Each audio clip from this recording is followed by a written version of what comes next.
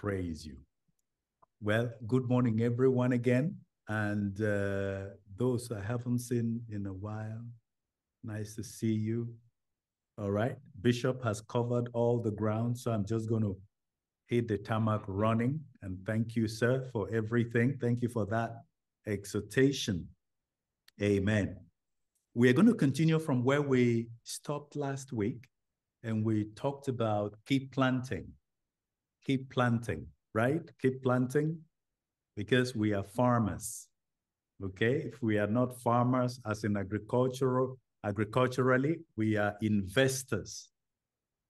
And it is not investing in money only. We invest in the real commodity, the word of God. Hallelujah. Jesus said, yes, Luke 8, he said, the word of God is the seed. The word of God is the seed. So this is what we trade.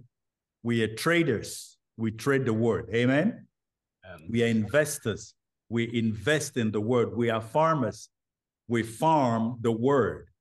That is what we live by. The Bible says, man shall not live by bread alone, but by every word that proceeds out of the mouth of God. Am I correct? Okay, book of Peter, 2 Peter, 1 Peter chapter 2. It says so that we say we should desire, I think from verse 2, we should desire the sincere milk of the word that we may grow thereby. Desiring the sincere milk of the word so that we may grow thereby. I was examining breast milk. I was looking into breast milk again to see the advantages of breast milk. Amen. And I know that there are so much information available online telling us about the importance of breast milk. And in fact, there are some people who have dedicated their lives to discouraging people, mothers, from breastfeeding, because they need to keep a certain look to look good. What they don't know is breast milk is the best milk for a child, not some situations where it's not possible for the mother to feed, and that is where we get external help. Amen. But I observed that the first few days, I think the first 2 to 3 days of a child's life connected to breast milk or in relation to breast milk are very crucial. And breast milk changes as the child grows. The mother does not need to do anything.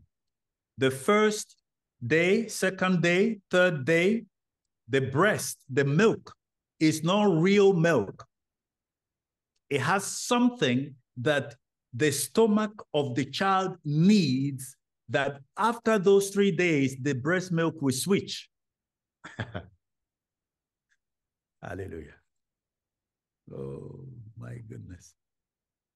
The breast milk will change, and then the ingredients that made the first 2-3 days very crucial will begin to dissipate. We begin to reduce, and then a different kind of ingredients will now make themselves available. We know it's God that orchestrated it. It's automatically done. The body knows which one to shut down and which to increase. And the Bible says the milk of God's word, the milk of God's word. So whenever the milk of God's word is coming, God knows the stage of your development and what is required, so he makes it available for you privately in your home on a daily basis. Amen. Praise the Lord. Hallelujah. The word Father in Hebrew means source and sustainer. Abba or Abi. That's my dad's name. A-B-I. Abba is Abi. Abi is a Hebrew term, and it means source and sustainer. Hallelujah. So he happened to have two Hebrew names. Amen. Now, God is our source, and he also is our sustainer. Unfortunately, we have lived too long in a world where there's abandonment and rejection and abuse, and where appreciation and responsibility is becoming more and more strange, so that it seems normal. It's no longer a surprising fact when somebody can, things that we see in the family: irresponsibility, abandonment. Somebody can just pick up and walk because I don't feel good anymore.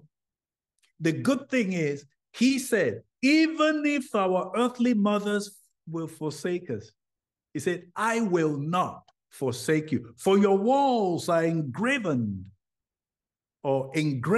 upon the palm of my hands. Isn't that amazing? Praise God. I'm saying that to say the word of God is the only worthy thing to invest our lives in. It is through the word of God that we understand the world we live in. It is, in fact, through the word of God that we understand who we are. It is the word of God that gives meaning and essence to everything there is. And it is that word that says in Hebrews chapter 4, verse 12, he said, for the word of God is what? Is alive. And it is sharper than any two-edged sword, dividing, help me out,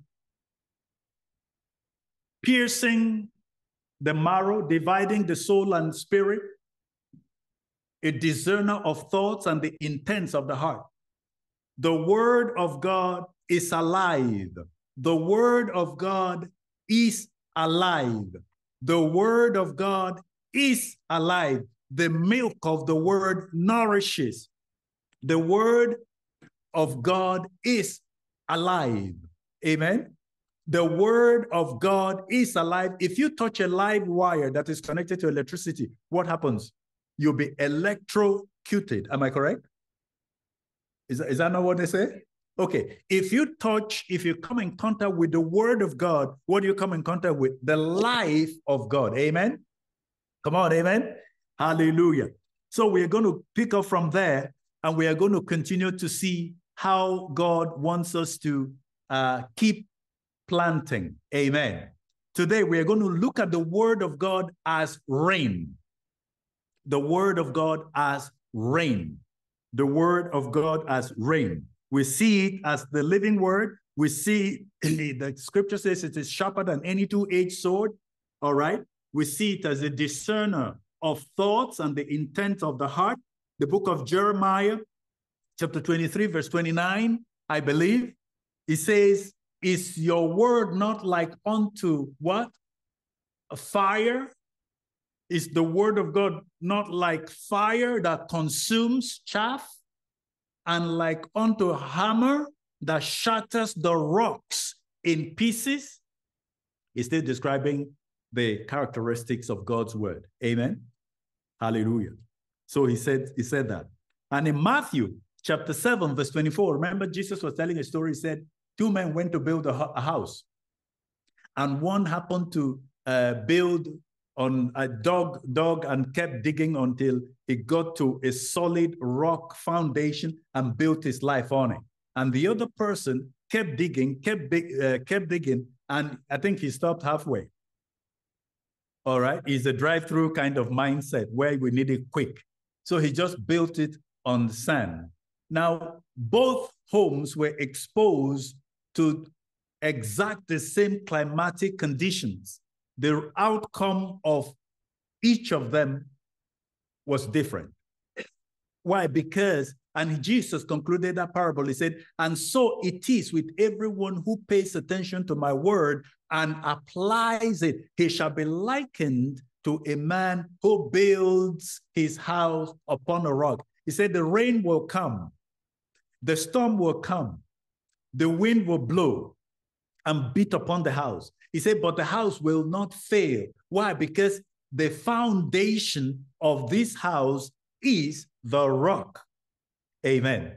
Come on, amen. So that's another instruction Jesus gave us there, so that we can, as we are building our lives, we build through the word of God. Amen. Come on, amen. Now, Isaiah 55, verse 10 and 11, he said, as the rain comes down from heaven and snow and does not go back. I'm not an English language expert, but the first word in my King James Version did not say like rain. If it had said like rain, that means it's not really rain, but it acts like rain. But when it says as rain, that means it is exactly what it is. Amen. All right. The as and is, as versus is. All right. I hope I still remember my elementary school English language. All right. And somebody can fix it if I'm wrong. I believe I'm close to right. All right. Mr. Wright will help me. Praise the Lord. Hallelujah. As the rain comes from heaven and it does not go back up, but it waters the earth. Are you looking at that verse? It says, causing it to bring forth and bud.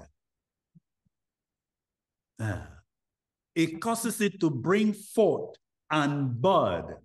So is my word that goes out of my mouth to, he says, it shall not return to me empty, but it shall accomplish that which I sent it, and shall prosper in the thing that I intended it for. That is my conclusion there.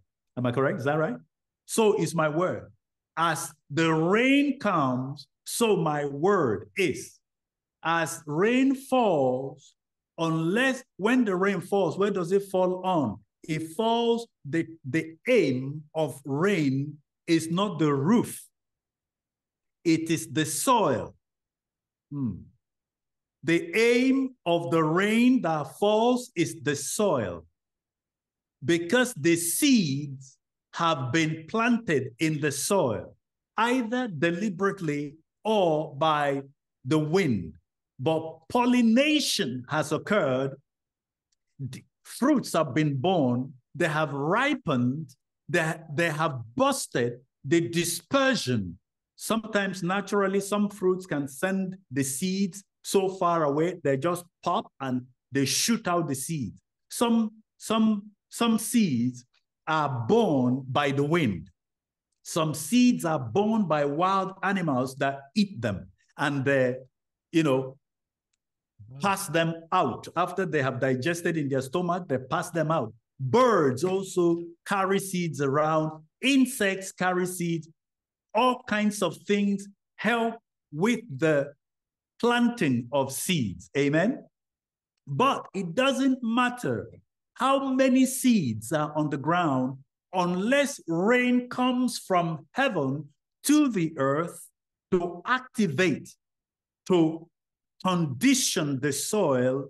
The temperature will not be right for the seed of the word or the seed that is planted to germinate. Amen.